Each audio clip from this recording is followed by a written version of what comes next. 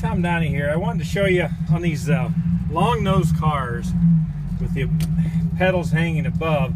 They love to do this jumpy crap. And one thing I've done, after you get everything checked, be sure there's nothing wrong. When it starts doing it to you, just take your foot and move it over and hook it to the brake pedal. Now with my foot, the inside of my foot hooked to the brake pedal, I just hook it in there. Now I got a nice anchor point for the throttle.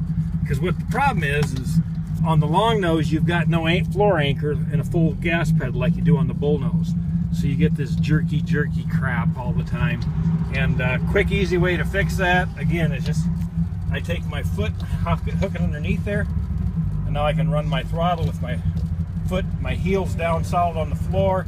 My inseam there is caught on the brake pedal, and my jumpy is gone. And that's how you fix it when nothing else works. Tom Donney, Fort Dodge, Iowa. Woo! Signing off.